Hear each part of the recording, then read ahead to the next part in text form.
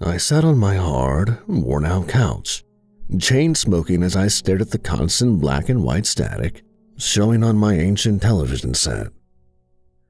I'm so tired, but I can't sleep. I can't remember when I was last able to rest, let alone feel safe or secure in my home. I'm so bored that I hope that something, anything, will happen.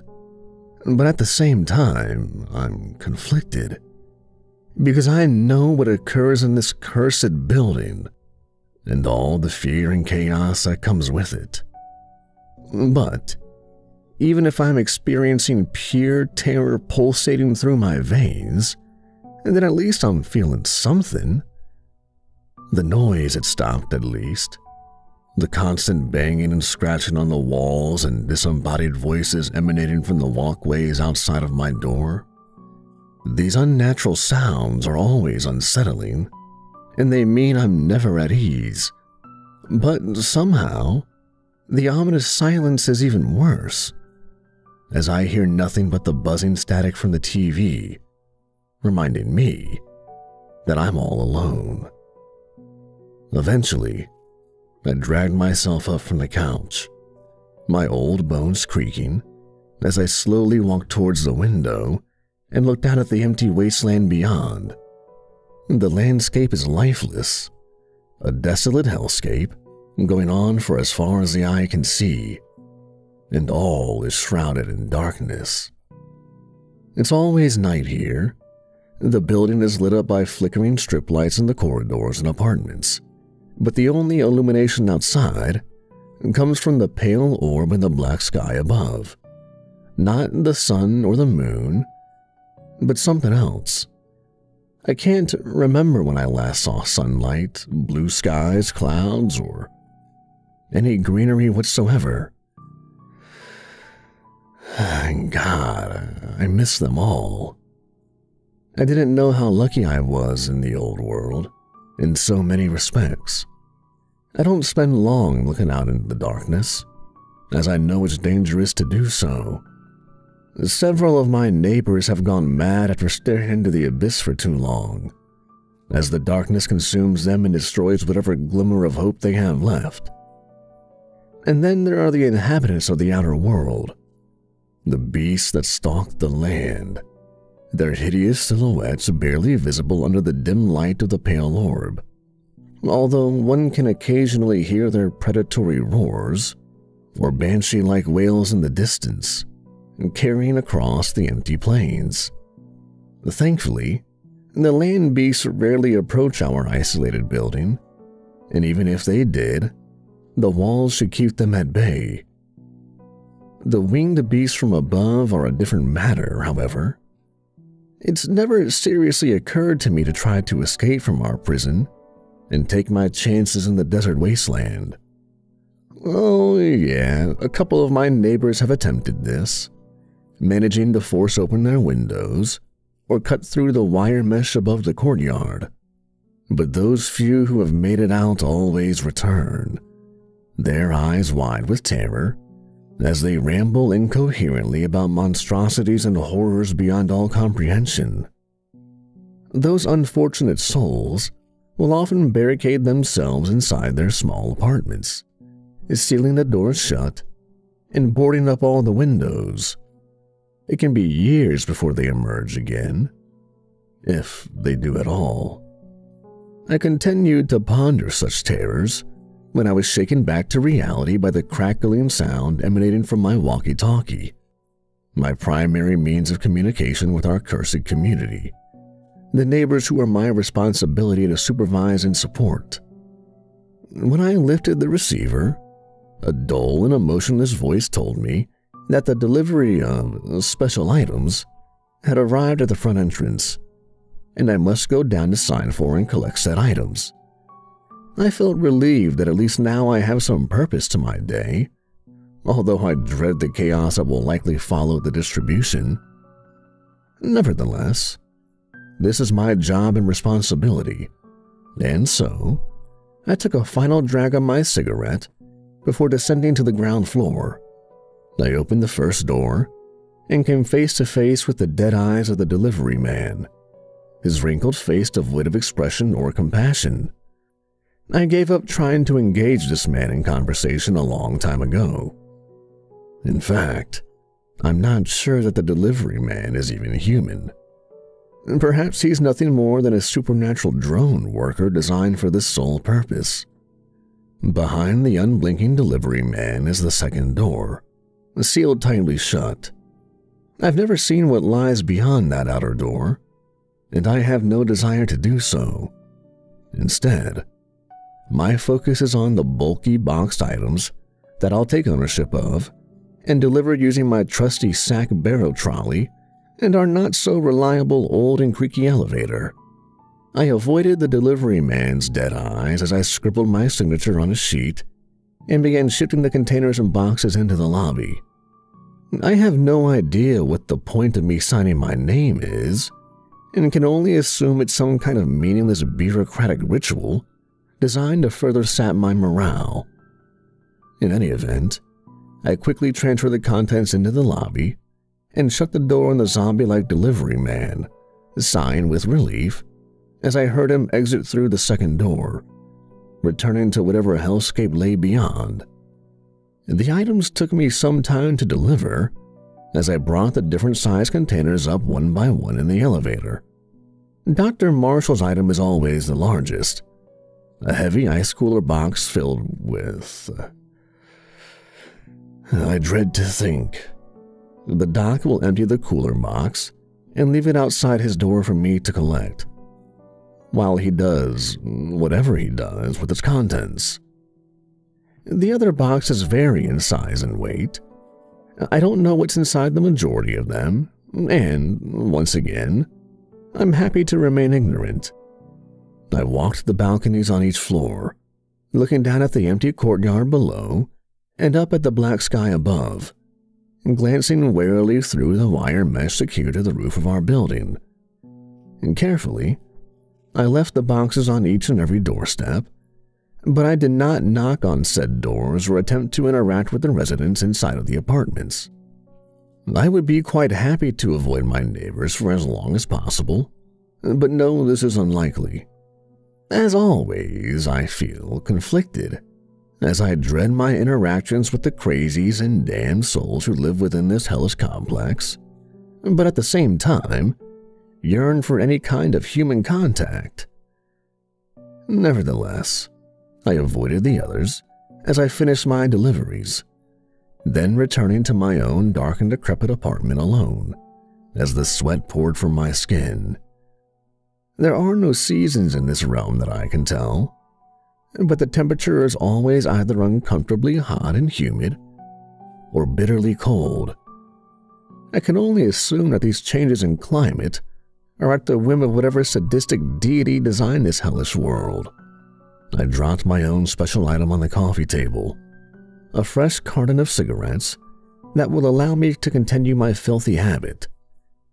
My wife Janet was always nagging me to quit, but in this place, chain smoking is the only stress relief I have.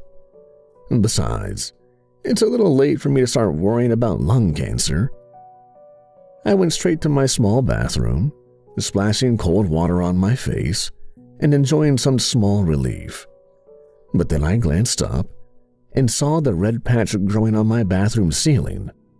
Watching the slow drip of crimson liquid falling into my bathtub, I knew what it was in an instant.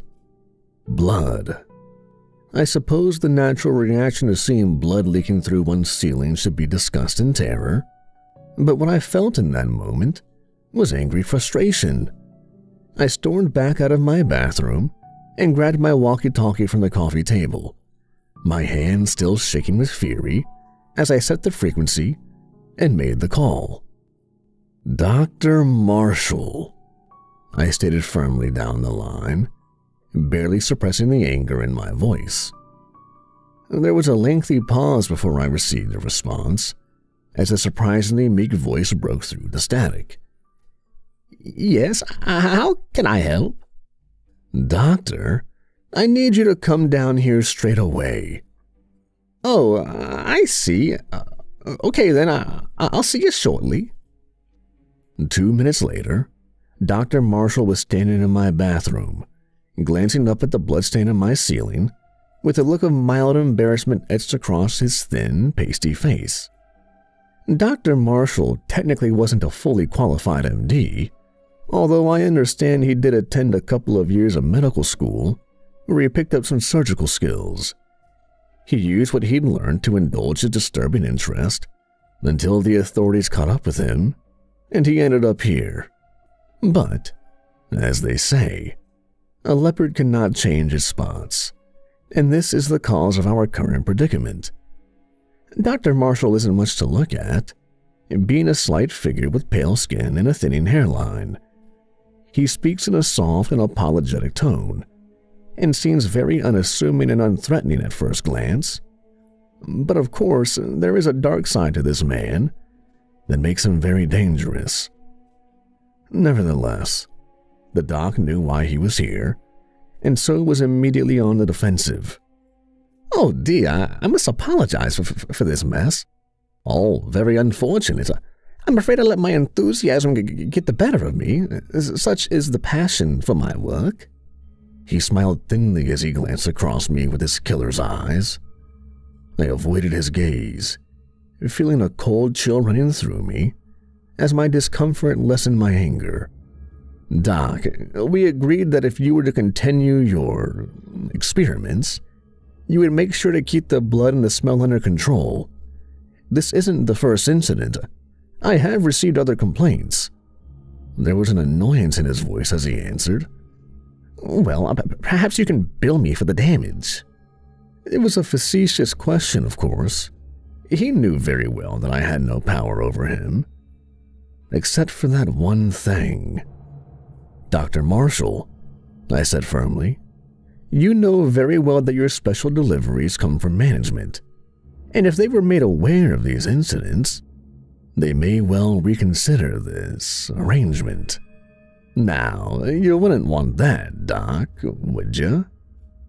I made eye contact with the man after I finished delivering my thinly veiled threat. I instantly regretted doing so, however, as he shot me a murderous glare, and I could imagine what was going through his mind in that moment, as he was surely fantasizing about dissecting me inch by inch inside of his bathtub.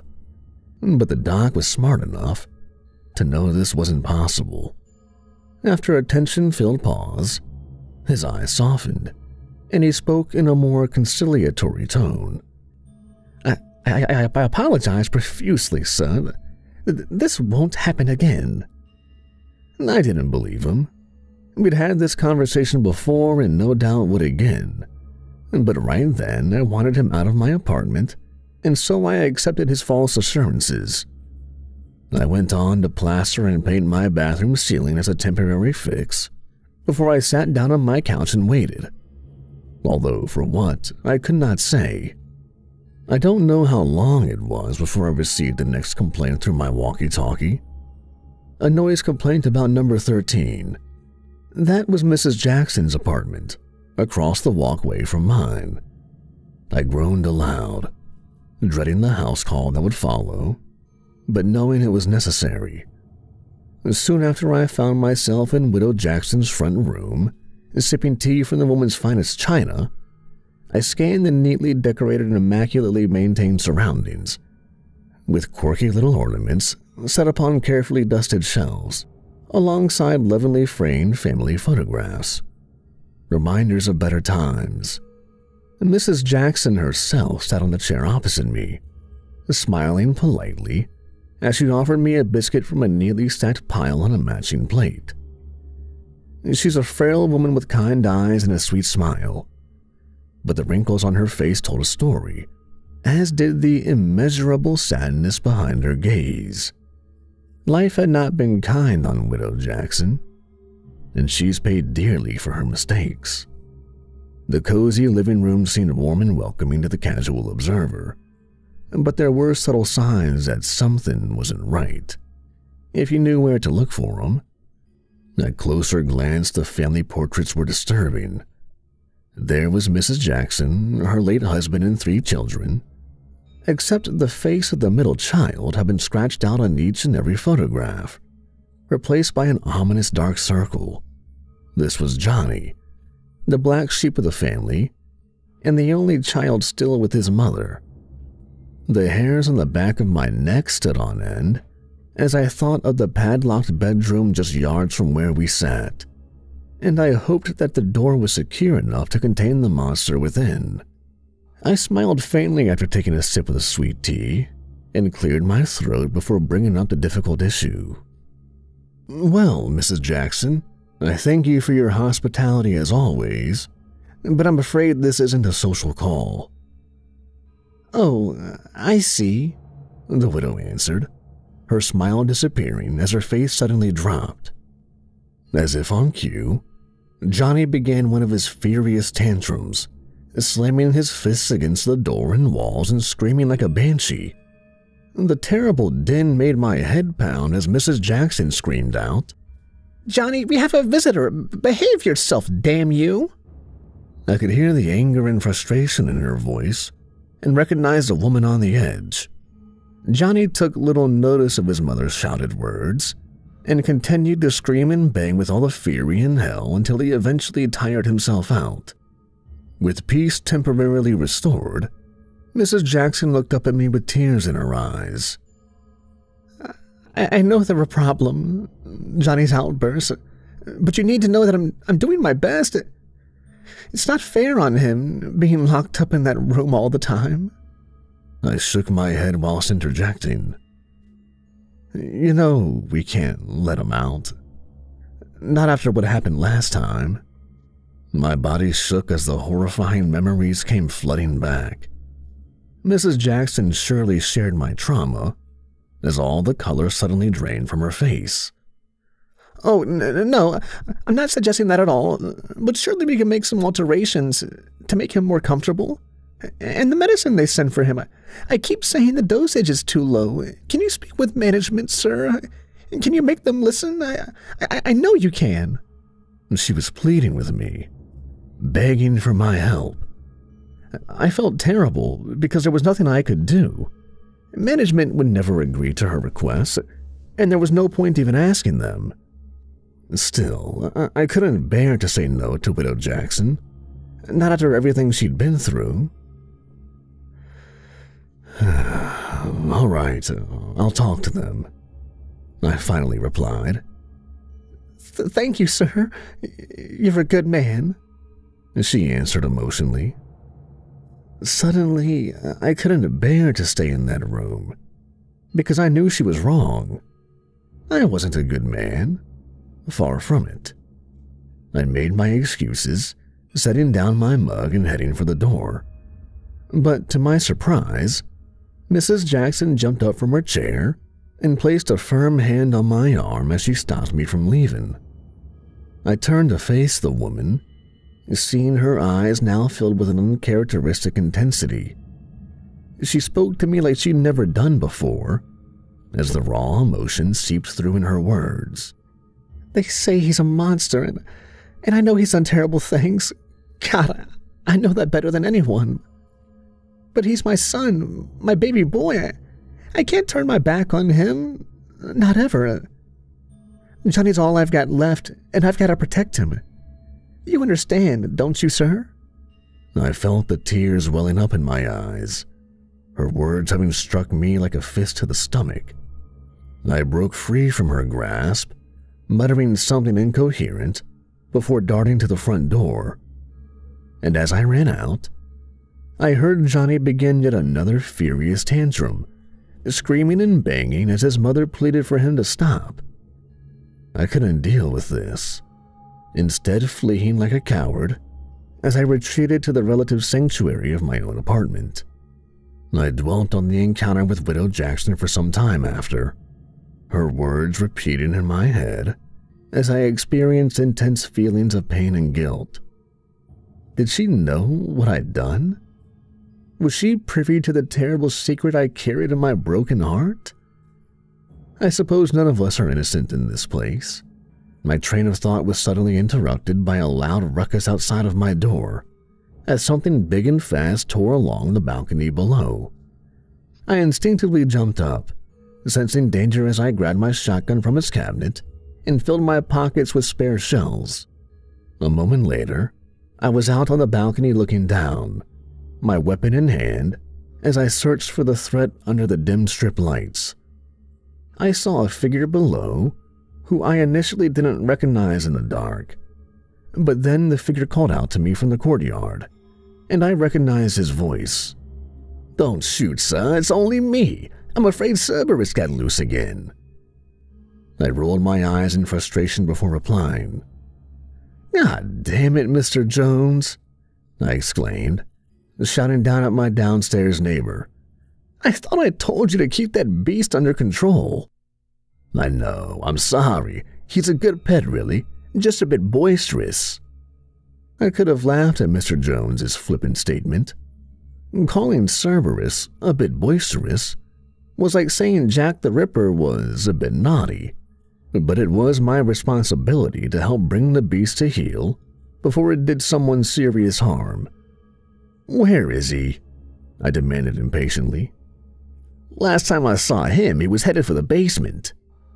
"Fantastic," I replied sarcastically, shouldering my shotgun and returning to my apartment to retrieve my torch, before I descended in the elevator to join Mr. Jones and begin our search.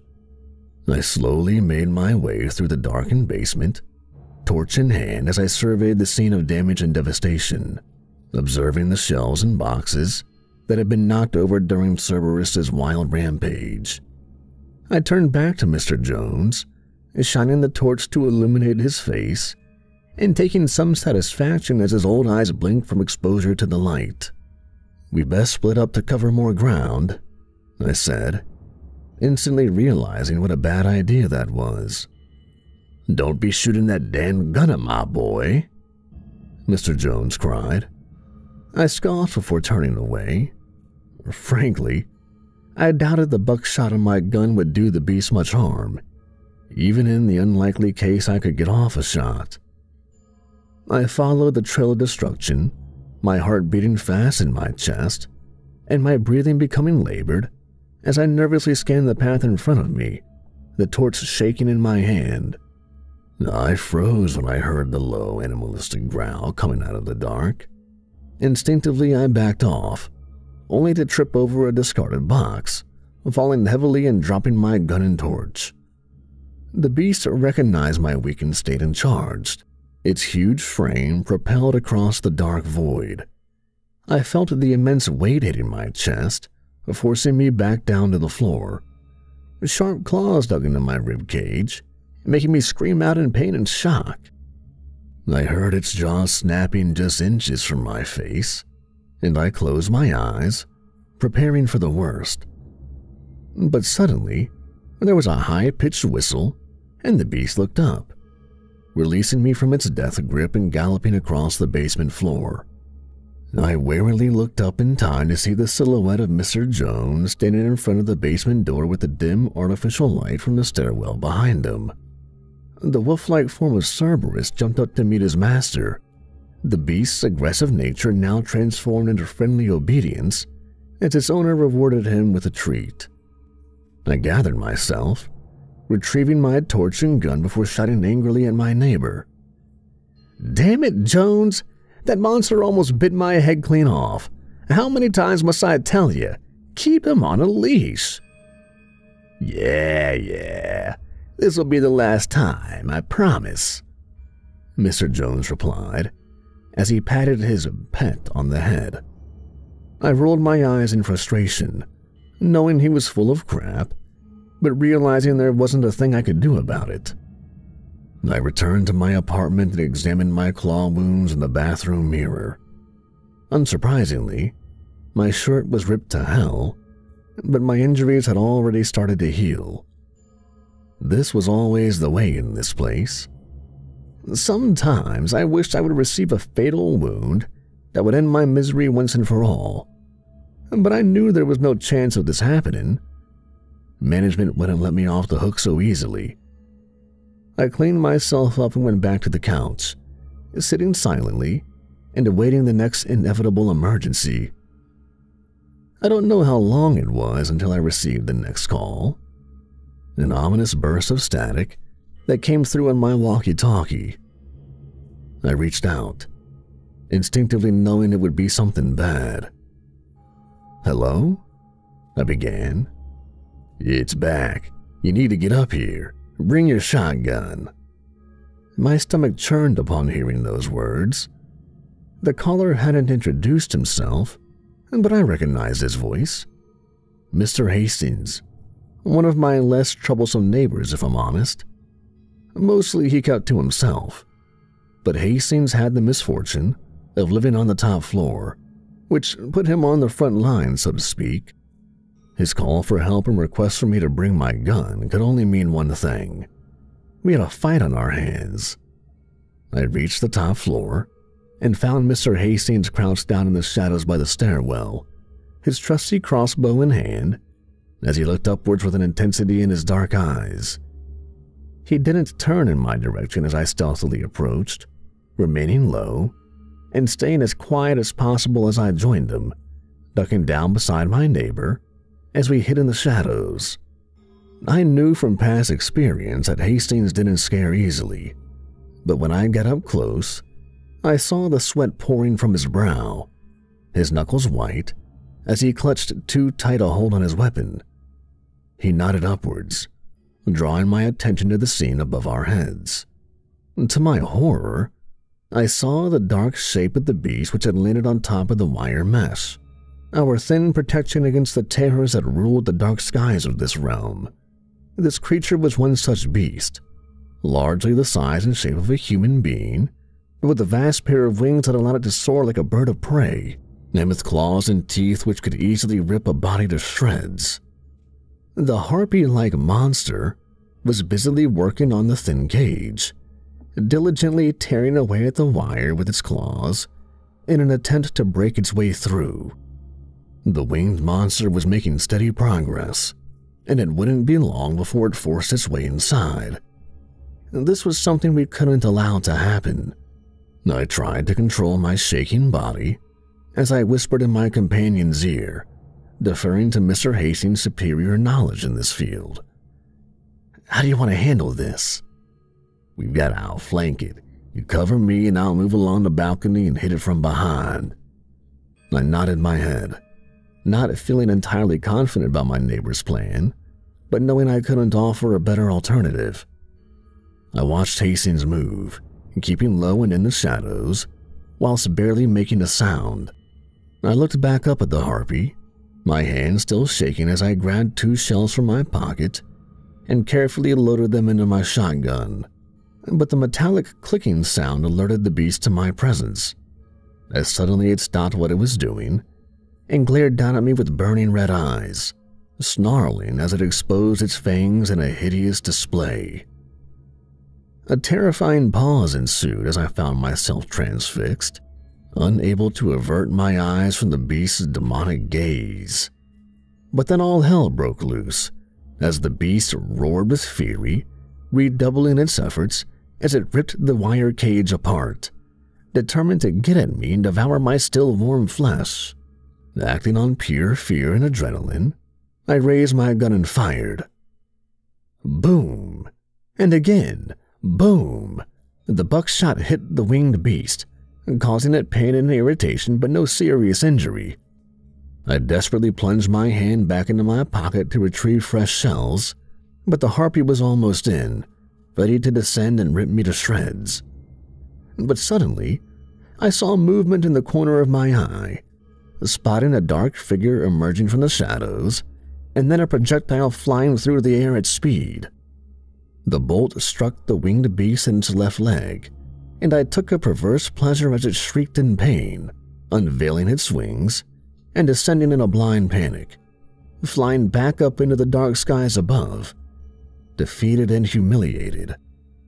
I breathed a sigh of immense relief as I watched the harpy disappear before Mr. Hastings came back by my side, the now unloaded crossbow still in his hands. My neighbor looked up at the hole in the wire cage and shook his head. "More will come. That'll need to be fixed." I nodded my head, shaking myself back to reality as I dealt with the shock of the last few moments. "Yeah," I replied solemnly. "I'll get my ladder and start work on the repairs straight away."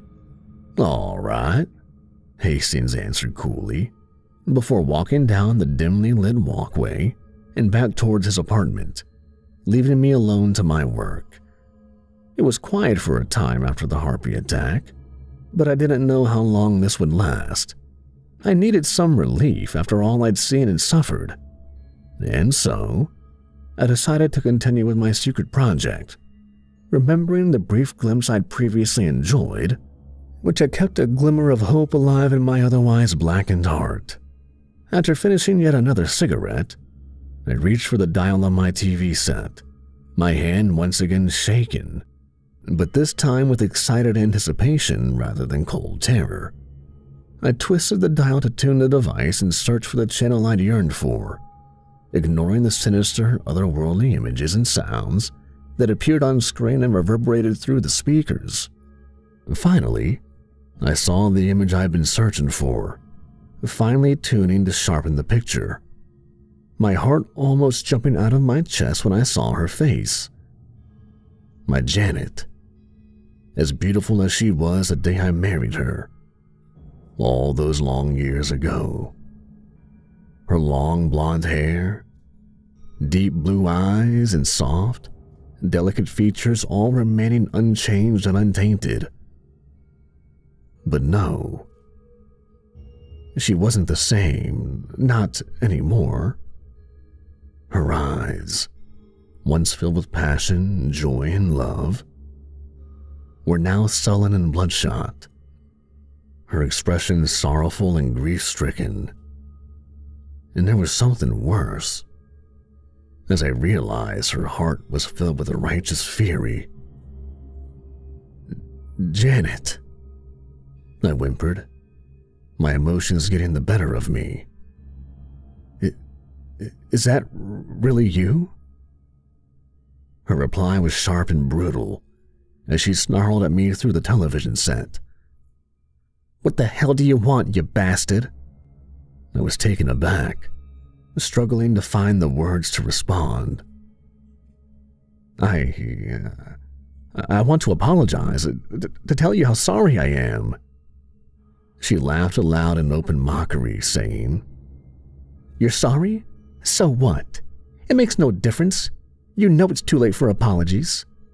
"Look," I desperately interjected, "I know what I did was terrible, and you've got every right to be angry, Janet, but you've got to believe me, I've changed. I don't expect you to forgive me, but let me see my girls at least. Well, please, you owe me that much." She scoffed in disgust at my heartfelt plea, losing control as she launched into a furious tirade. "You'll never see our children again. What happened to the girls was your fault. We don't want you in our world. We don't need you. You can rot in hell for all eternity for all I care." My jaw dropped and my whole body trembled uncontrollably as I looked into her hate-filled eyes and felt all my resolve collapsing. And then, my wife's face disappeared from the television screen, replaced by an image that brought back buried memories of immense grief and guilt. I saw a graveyard on a lonely hillside, with black-clad and tearful mourners gathered around 3 coffins, watching solemnly as they were lowered into the waiting graves one by one. The first coffin was full-sized, while the other 2 were notably smaller, designed for children. The tears were rolling down my cheeks in an unstoppable stream as I reached out to touch the cold screen. But as soon as I did so, the image changed again, with a face barely visible through the static.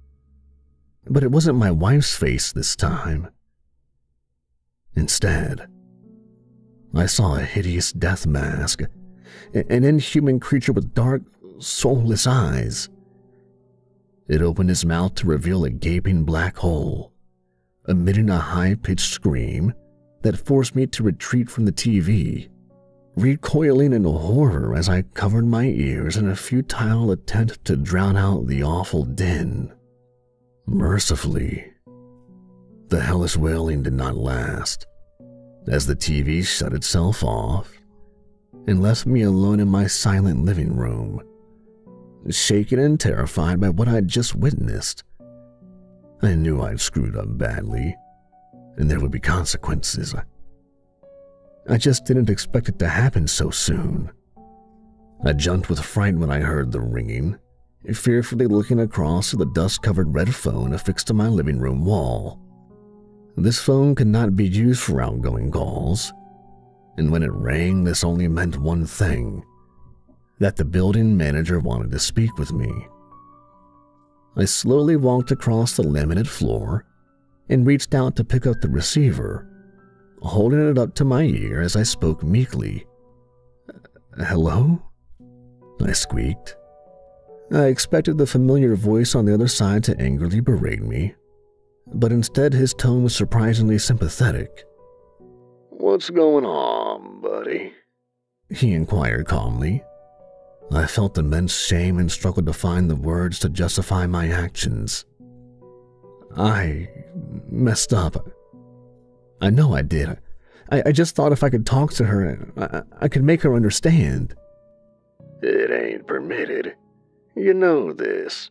You're not doing anyone any favors by trying to make contact." I shook my head, trying to keep my emotions in check. But I'm sorry. So sorry for the mistakes I made. My remorse is genuine. Can't you see that?" "Oh, I see it," the manager replied impatiently. "But it ain't enough. You committed a grave sin and this is your assigned punishment. That's just the way it is."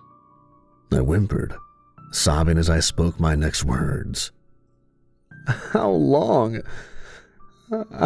must I stay in this place?" "For as long as we say," came the manager's uncompromising reply. "You'll stay and do your job until such time as we consider your punishment is complete. Now, I suggest you be a good warden and quit complaining. Follow the rules, my friend, and remember, there are always worse places we can send you. Understood?" An ice-cold chill ran through me as I considered his sinister words and imagined the grotesque hellscapes which lay beyond our strange little apartment block. "I understand," I muttered meekly, as the last of my resolve melted away. "Good," the manager responded, before promptly hanging up the phone, leaving me to listen to the ominous dial tone. And so, this is my story, or at least as much of it as I wish to share with you. I remain trapped here, warden to a bizarre apartment block, on the edge of a desolate landscape. I can't say exactly where I am, but I do know why I'm here, and I realize I deserve my punishment. Time is difficult to gauge in this realm. Honestly, I don't know whether the incidents I have described in this account occurred over a week, a day, a month, or even a year. It makes no difference, I suppose. This is my existence, my sentence, and I shall continue to carry out my duties as warden, doing what little good I can in the hope that one day I'll find redemption. Now, if you'll excuse me, my walkie-talkie is buzzing, and I must go to work.